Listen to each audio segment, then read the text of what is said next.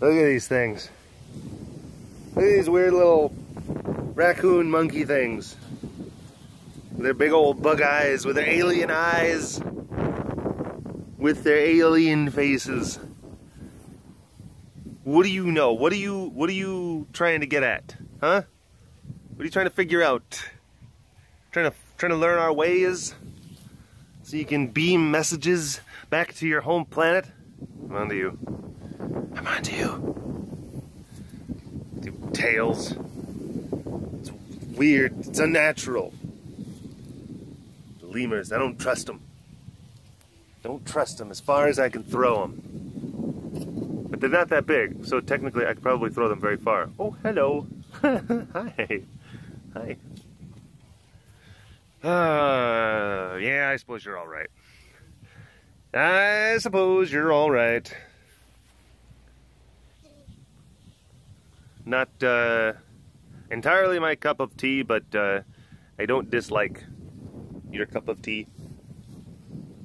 I don't look at your cup of tea and say like, ugh, this tea is gross, tea sucks. Hate this tea. I'm an Earl Grey man myself. Hi. So, yeah, they're alright. Oh, hello. Hello. Gonna go underneath you. There we go. Oh, well. Hello, all you big cat lovers out there. It's me, Derek, again, and it is a bit windy right now. Wind coming from the north. Oh my gosh, you know what that means? Temperature. Temperature is a thing, and it's dropping. Oh, it's so beautiful. It's the middle of the afternoon, although you're probably seeing this in the morning. It's the middle of the afternoon, and it's like only like 82 degrees. I was actually in town earlier. And there was some little old Texas ladies, and I overheard their conversation like, "Can you believe how cold it is outside?" And they said, and I swear, cold. They said the words cold. Just because, you know, temperatures have been up in like the hundreds, stuff like that. The upper 30s as far as centigrade and Celsius are concerned. But yeah, no, it's been today. Boys, excuse me. Let us be a little bit more civil. Else I won't showcase you on the webcast. Yeah. Yeah. I went into Slade, don't bite there. Don't bite his elbow. Oh my gosh, you're such a little turd. But I went into town to get a massage. Yes, I know, fancy me. Yes. But it's been over a year since I've had one of those kind of things, and I needed it because, oh boy, you know, working out here and working out and stress and all that stuff, it kind of turns into a lot of just crinkled up body, you know, and being able to work some of that stuff out is a good thing. Good thing. But you know, you make small time chit chat with the person doing the masseusin, and it's you know, like, what are you gonna talk? You tell like, oh, the music, oh, this is great, oh wow, I've never heard this whale song CD before. this is great.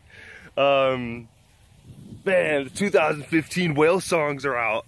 It's amazing. No, but she actually did mention about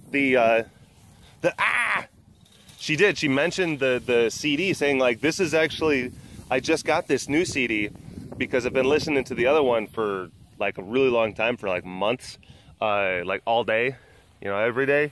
And like, I was about ready to go crazy. And it's like, it's kind of like a funny concept, like, you know, like, this like really relaxing music that's just like, ah, it's making me crazy. No more, no more. I can't take it.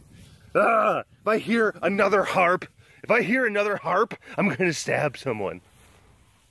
So, yeah. And then I was saying, like, well, instead of buying CDs, you can just, you know, because it's the tech savvy thing, and like, well, instead of buying CDs, you know, get yourself like one of those auxiliary cables, and like, you know, like you can look up different videos on YouTube. There's all sorts of relaxation things and songs and whatnot on there. And she's like, oh, really? Interesting concept. I didn't think about that. And she said, she meant to say, well, I've got Pandora on my phone. But what she did say was, I've got Pantera on my phone. And like immediately, I'm just like, I don't know if that would be entirely relaxing. People that are trying to like, you know, like, I just want you to just calm down and relax and just let yourself just drift off a new level of confidence.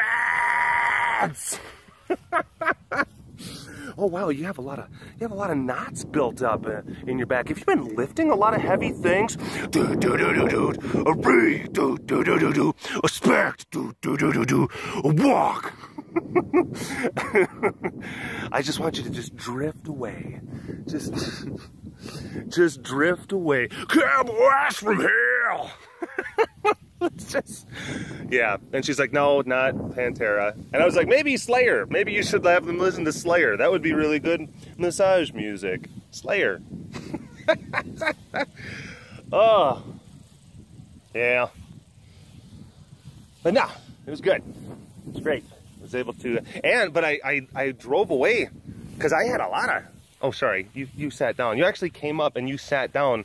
Basically, he sat down thinking with the understanding that like, oh, we're gonna hang out. And then like as soon as he like comes over to plop down, like I get up and I'm like, all right, this way. And he's just like, mother, really? You gonna do me like that, bro? Let's see how it is. You make me come over, so I gotta pay homage. Huh? Is that it? I gotta come over and kiss the ring? Huh? No, rascal, you don't have to come over and kiss the ring. That's not what I was trying to do.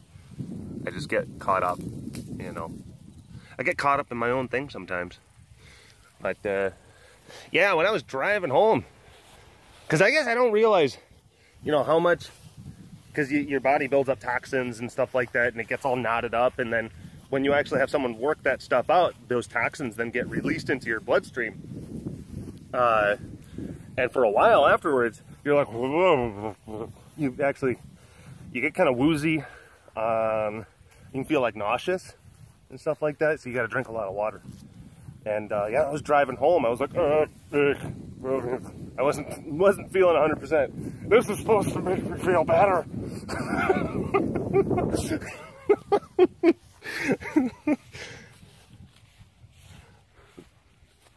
Hi, baby. Hey, Serena.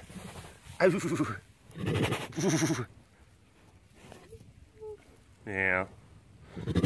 Hi, beautiful.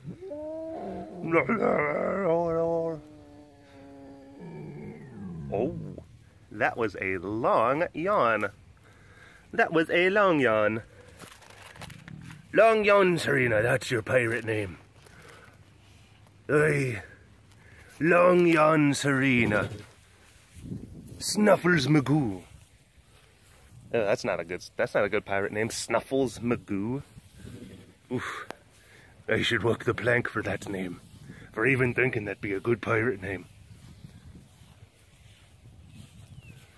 Is it allowed to, maybe we could roast some chickens as a form of compensation for your inability to think of pirate names?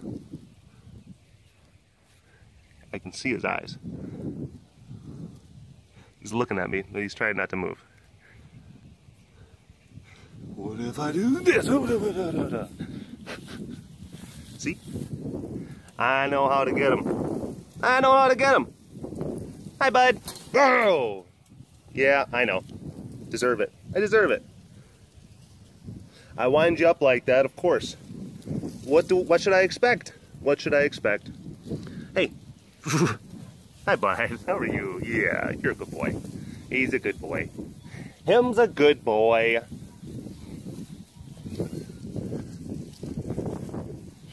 Had a funny thing happen the other day. A funny thing happened to me the other day, guys. Let me tell you about it. No, I did have... What? What? Hey. No, but I did have a humorous thing happen. I was going to pick up a cow, dead cow, from over at the livestock lot, the sale barn in the local area. They've been feeding us for years, so we'll make special exemptions or special exceptions to actually go and pick up their aminals. But it certainly is an exception, not the rule, simply because it takes us away from work, and our equipment's not exactly the most tip-top or the most tip-top condition. So we will take the financial risk that could possibly come from our truck and trailer falling apart by going to get cows and whatnot from the livestock lot. And I was coming back from the livestock lot, and a big old dead cow in the back of the trailer, about 1,600 pounds. It was a big girl. I think she had like some internal rupturing, and she like she died. And you know, she died, and then the guy's like, I got a dead one, and it's like come, and like we're like, yeah, and that's like a, you know, that's a thing. So I got this big dead cow on the back of a flatbed trailer, and I'm driving back on a relatively well traversed road. A lot of other cars in there, a lot of other traffic. I got a big old dead cow just on the back, just sitting there. And I get that. I've gotten the looks before plenty of times. I remember, and I think I even said this in the webcast, but I do remember like years ago when I first started like picking up cows, when that's where we exclusively, like, we would go all over the county picking up cows, and I would drive all over the place picking up dead cows and horses and stuff like that. But when I was single, you know, I would like be like driving along, and I'd be like looking over, like seeing some ladies in the car. I'm like, yeah, what's up? And then all of a sudden, it's like, I'd remember like, oh yeah, that's right. And like, they would be looking like, oh, you monster. They have like dead, bloody animals in the back. Like, oh yeah, I forgot about that. But no, I had this dead cow driving along, and this dude, he comes up. He's like, okay, I gotta kind of set the stage. So I'm driving, and I'm in the right-hand lane, and he comes up to pass me on the left-hand side. But I see in the rear view mirror that like before he's like coming, and then like he switches positions and then gets himself behind me. And then I can see like in my rear view mirror, like he's like taking pictures. And I mean, it's like, you know, whatever. But I decided to have a little bit of fun. And as he goes to pass me on the left-hand side, like I'm driving, and like right when he gets into my field of vision, I take my phone, and then I just like pointed at him, just with like dumb look on my face as he's driving, and he's like looking at it, just like what? And then he gets a little bit ahead, he flips me the bird. Like, and I wasn't trying to be mean. I wasn't being just like, I was kind of doing like a hey. I was doing more of a hey, this is you.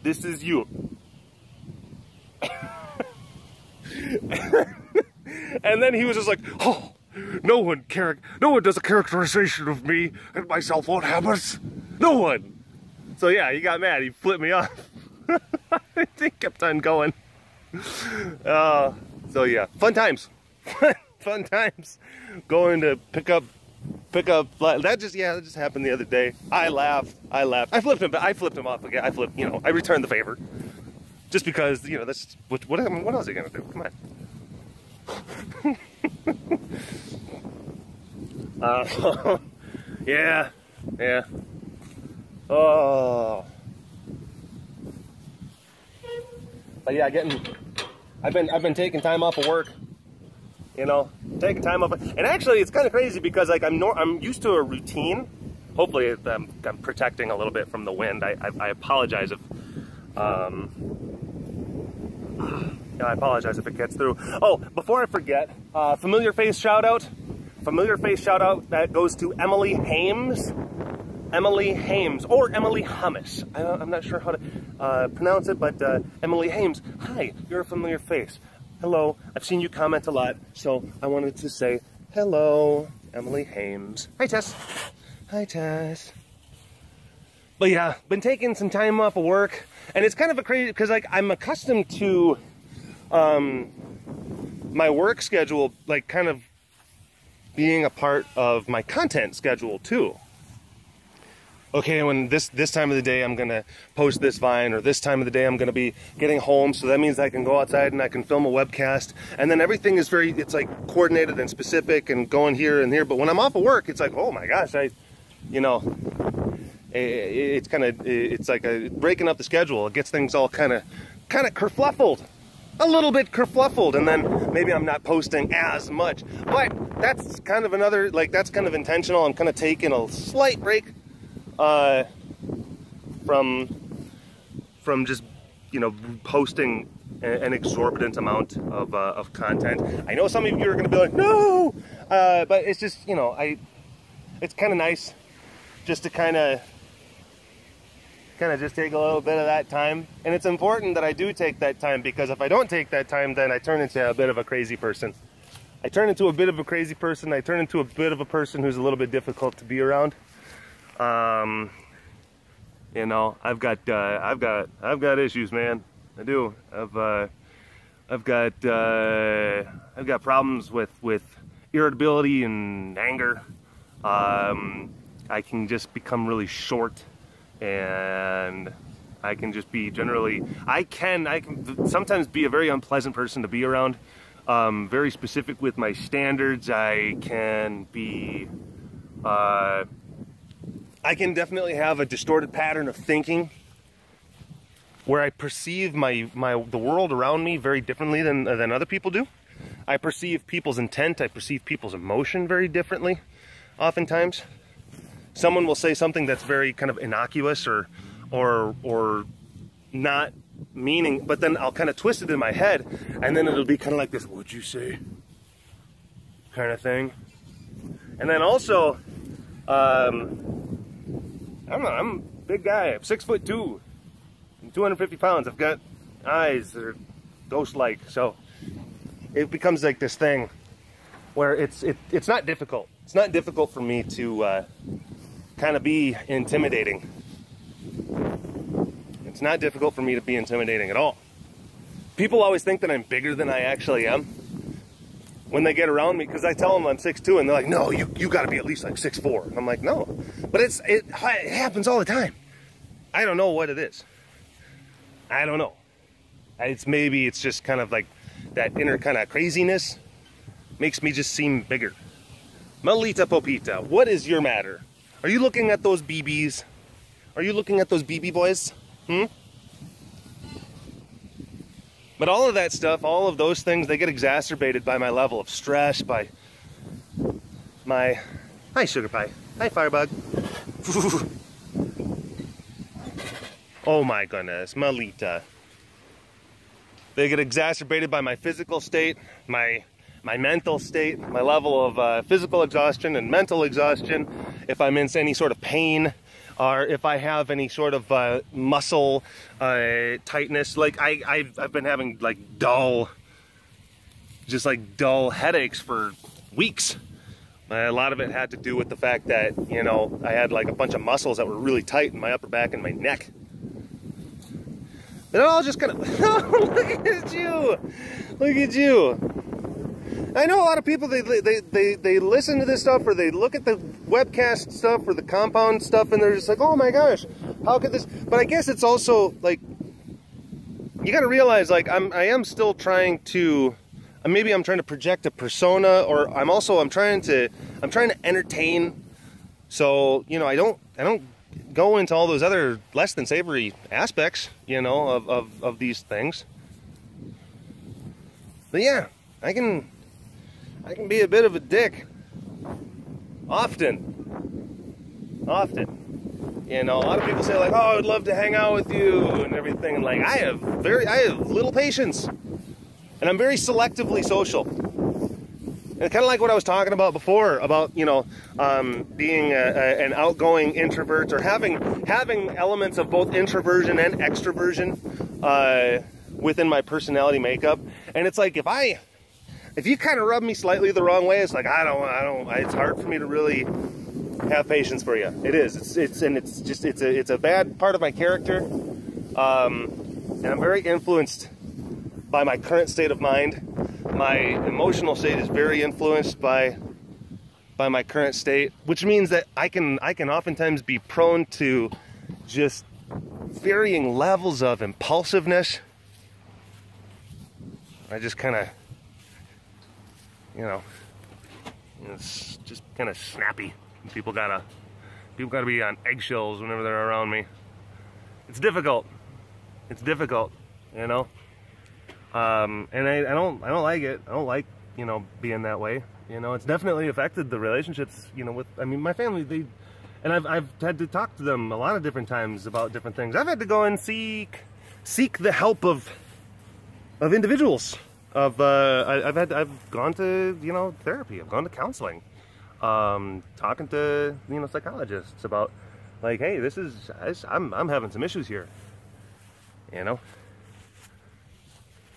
But and it's helped. It's helped me kind of like put clarity to a lot of these different things in my world. It really has.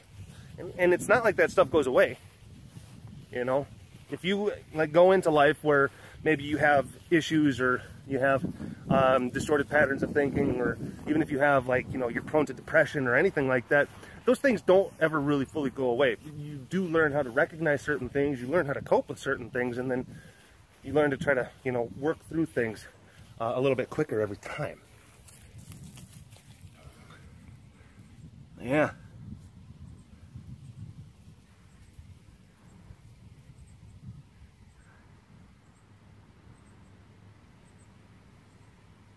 Hey, Boo Bear. Hi, Boo Bear. You and Craig? You and Craig hanging out?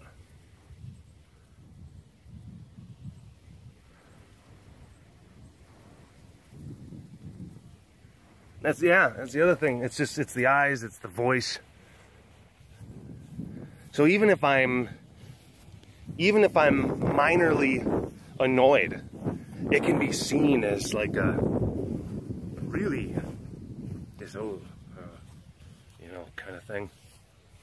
It's the difference between like a mouse that's angry at you and then, you know, a walrus. I would take one of those two things a lot more seriously than the other.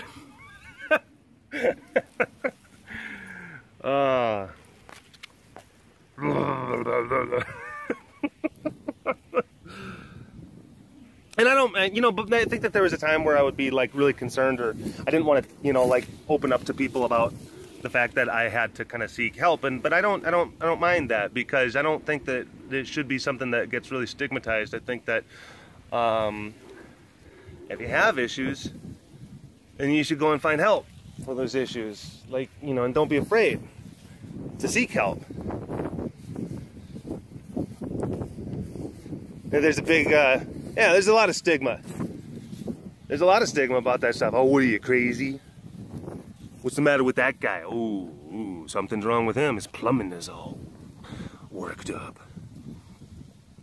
But it's not like that.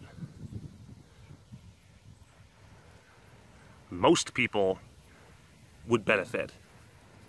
Almost all people would benefit from, like, just, you know, having their spark plugs and their spark plugs changed and their lines flushed every once in a while. Like, look at it in those kind of terms.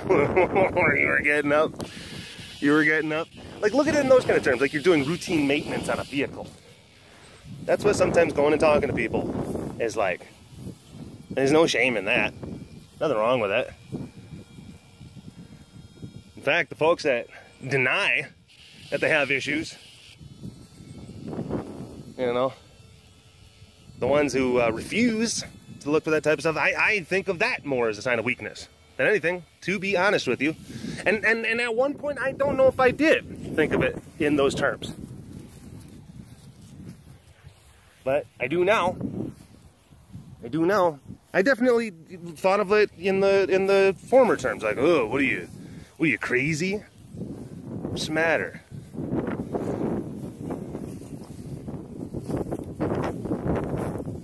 And it helped. It helped. I still struggle. I still become just a difficult person to be around. You seem so wonderful and likable, and oh my gosh, BigCatDerek, I would love to be around you and hang around with you and everything.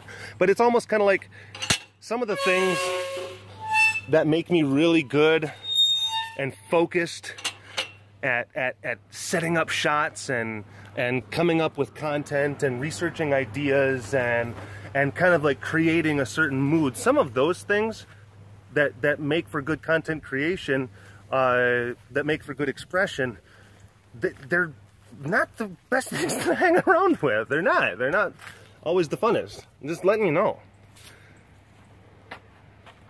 BigCatDerek, oh my gosh. There's a lot of times I could, you know, I've reacted too harshly to something. I've said something just, you know, mean or hurtful to, you know, the detriment of people around me, you know, and it's not good. It's not good. So something had to change. Something had to change. Like I said, it's still, man, it's still just can't get. Bah, these boys. That's why, you know, taking some time off, you know, going to pamper myself a little bit, getting my physical self rested. Getting my physical self rested, because like if you're not doing those things, again, your thoughts get all sorts of wackadoo. All sorts of wackadoo. And a lot of people don't realize how goofed up their brain can get just from not having enough rest, not eating well. You know, too much stress, all that stuff. Take a toll, and you're not the only one that's gonna, you know, get affected by it. It's gonna be the people around you. So I definitely implore you, if you have issues, then don't be afraid. Don't be afraid to go find help. There's and if you can't afford it, there's free resources online. You can find online forums. You can talk to therapists and psychologists for free online. Google it. I'm telling you, stuff is for real, man. There's Selena. There's Selena. I know, sugar pie. But yeah, something interesting I remember learning from my therapist is that your brain makes your thoughts and your thoughts make your brain. Meaning that you can physically change the makeup of your brain just by thinking in a certain way or training yourself to think in a certain way. We have billions of neural connections firing all sorts of different electrochemical signals all over the place inside of our heads, inside of our brain spaces. Hi. And the neural pathways are dictated oftentimes by how we think. So if we think a certain direction, then the physical channels that guide that thought are going to be made stronger. But sometimes those physical channels don't lend themselves to the most healthy way of thinking, the most healthy way of looking at things. So you go to talk to people, therapists, psychologists, whatever, they will oftentimes help you think of different neural connections, different neural pathways. You will literally change the physical makeup of your brain. depending on, you know, a lot of different circumstances. I'm not an expert, but that's one of the things, one of the amazing things that the brain can do. It's pretty astounding, honestly. And it's kind of a neat kind of thing. I mean, it's like going to the gym, you know?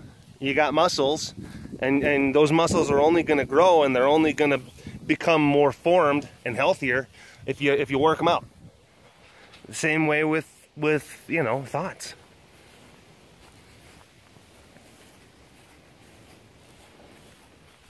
It's only going to get better if you give them the right workout. Hi, Papa.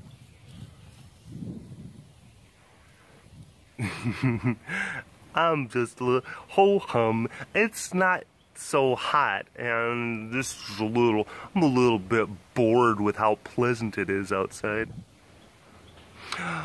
Harumph. Okay, we're gonna end it on Mr. Ayano. Oh, looks like the girls were able to get him locked up. Looks like they were able to get your head out of the space. I know. Oh, woe is Yano. Melancholy, sad. Oh no, Yano. So sorry. So sorry. So sorry. He's too bummed. He's too bummed to move. You need someone to talk to, Yano? Hey, that's what we call a tie-in, folks. Or maybe a callback. Or something. I don't even know anymore. It just gets so crazy. We just have a good time. Throwing things to the wall, seeing whatever sticks. Alright, well, that's enough webcast for today. Hope you folks liked it. Emily Hames, familiar face shout out. Oh my gosh, fangirling! He sent me, oh my gosh, oh my gosh. So, oh hi. Like, share, subscribe, all that fun stuff. Talk to you folks later. Bye-bye.